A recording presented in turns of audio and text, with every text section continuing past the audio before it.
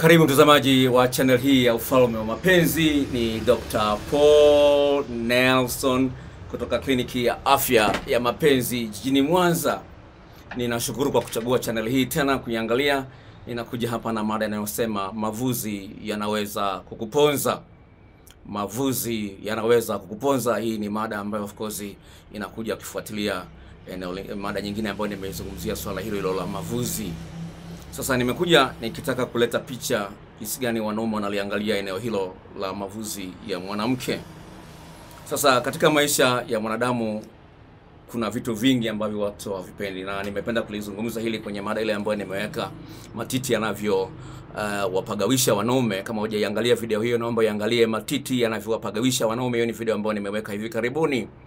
La msingi ambalo nataka kuzungumza katika video hii ni jinsi gani wanaume wanavyoangalia mavuzi ya mwanamke pale anapokuwa hajanyoa. Nilipofanya utafiti huu ama miongoni mwa wanawake, asilimia kubwa ya wanawake walikuwa wamedanganywa na wanaume walionao, ambao wanaume wanafurahia mavuzi walionayo, jambo ambalo ni sawa sawa na wanawake wale ambao wanadanganya wanaume kwamba wamefika kileleni, kumbe hawajafika, na wanaume na wenyewe wanadanganya wanawake kwamba nayapenda mavuzi, kumbe siyapendi. Na nipenda nikwambie ukweli, na utauona ukweli huu katika maneno ambayo wanaume wenyewe wameyazungumza. Sasa katika tafiti yangu nikaangalia, je, watu maarufu wanasemaje? Sasa nikakutana na kesi za wasanii maarufu ulimwenguni na wasanii matajiri sana. Mmoja wapo anayeitwa Jennifer Lopez alisema hivi alipohojiwa na gazeti la Arure. Alisema, mimi nanyoa kila mahali, siwezi nikaruhusu nywele katika sehemu zangu za siri zikue na kunisumbua. Hiyo ni Jennifer Lopez. Mwingine ambaye ni Kardashian anasema kwamba mimi naona inapaswa iwe kama njia ya kutua ndege, niwe na ng'aa, siachi kitu, hasa ukiwa na makalio makubwa haipendezi, ukiwa na mavuzi mengi vile vile. Nikiona mwanamke mwenzangu tu ana mavuzi mengi huwa najisikia vibaya. Hiyo ni moja kati ya wasanii ambao wamehojiwa. Mwingine ni Alison Brie anasema, mimi kama muigizaji sipendi kuwa na mavuzi, natamani kama kungekuwa na wigi ya mavuzi. Sasa hao ni wasanii maarufu na matajiri sana kwenye sehemu ambayo nimeitoa, akasema the richest. Sawa, wanaonyesha jinsi gani wanaheshimu mili yao, wanajithamini, na jinsi gani ule muonekano wao wanapenda uwe na nguvu kwa wanaume waliye naye. Sasa niko nakwambia ndugu mtazamaji wa channel hii, mwanaume anakuangalia kama vile anakuangalia na darubini. Kwa hiyo lazima uwe makini sana. Usije ukaona kwamba maneno anasema anakupenda, unaweza ukaachwa kwa vitu ambavyo hujui kwa nini umeachwa kwayo. Sawa? Unamwona huyu jamaa anaangalia kwa darubini, sawa? Kwa hiyo anakuangalia vizuri sana jinsi gani unajijali, unajithamini wewe kama wewe. Hilo ni jambo linapaswa uliangalie. Kwa hiyo usirizike na kwamba nakupenda baby kama ulivyo sijui na nini. No. Angalia, anakuangalia, ameinama chini, anakuangalia kwenye eneo lile lenye nywele zile za siri, zile nywele za siri wanahitaji private hairs. Sawa?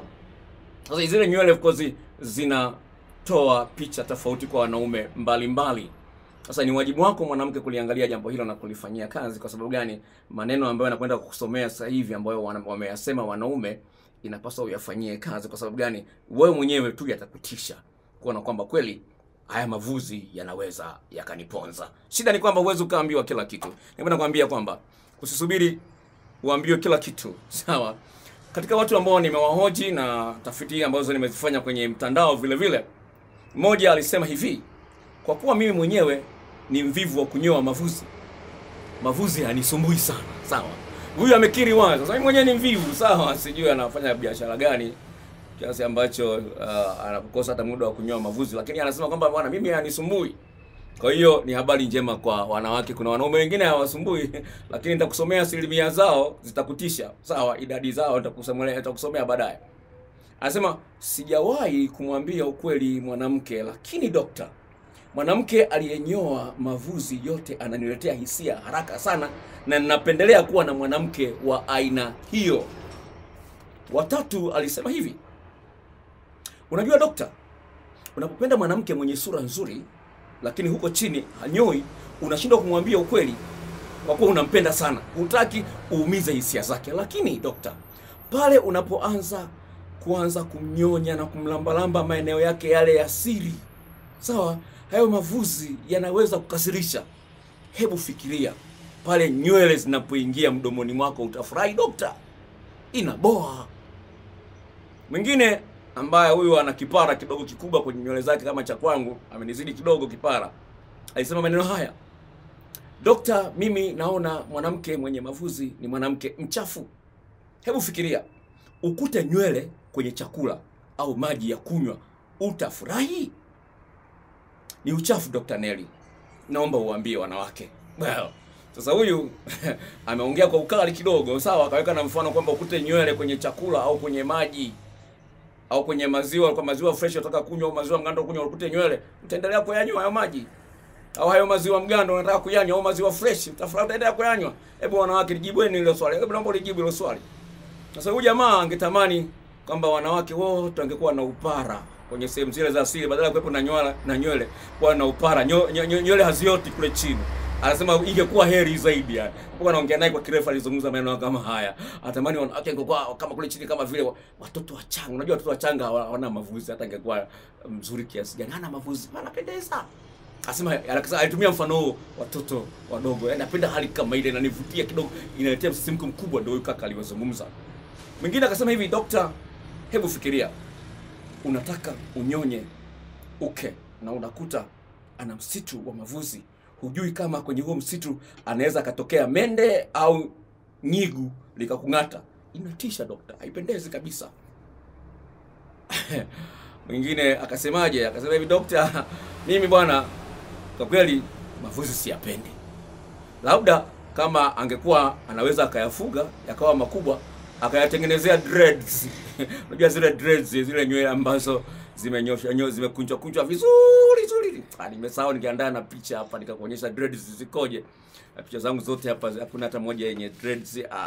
Okay. Sawa, lakini cha msingi ni kwamba angatamani kwamba kungekuwepo na mwanamke ambaye ana picha, yale mavuzi yake yana dreads, yanasuka na kuwa na dreads. Sasa hali hiyo kama haipendezi. Kwa hiyo ningependa kuambia dadangu ni kwamba kwa nini kama unaweza kukata makucha, kwa nini usiweze kukata na kule chini ukaondoa kwa wasafi? Sawa? Naomba ujitahidi sana kufanya usafi katika eneo hilo. Linachangia sana kuleta burudani kwa mwanaume. Sawa? Naomba ufanye usafi wa kunyoa vizuri sana. Nyoa tafadhali. Nyoa. Unaona msitu haupasi kuwa vile. Unaona pale wembe unavyopita, haipasi kuwa msitu. Unaweza kujificha mende humo ndani. Nyoa baby, nyoa. Sawa eh? Naomba unyoe tafadhali, sawa? Naomba unyoe. Sawa? Jitahidi unyoe. Siwe na msitu kama huu.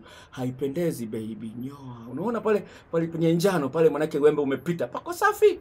Angalia kule majani mengi, unaona eh? Pale kwenye njano manake kiwembe kimepita. Sasa kwa nini jamani hamtaki kunyoa? Lakini inaboa wanaume. Si mmewasikia wanavyosema? Mmewasikia?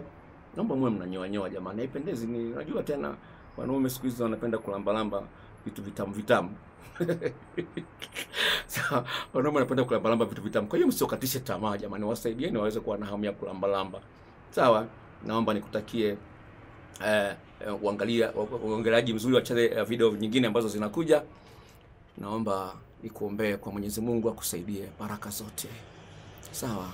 Utukufu na Mungu juu mbinguni, amani duniani kwa watu wote aliowaridhia. Mungu atupenda sana, jina lake litukuzwe.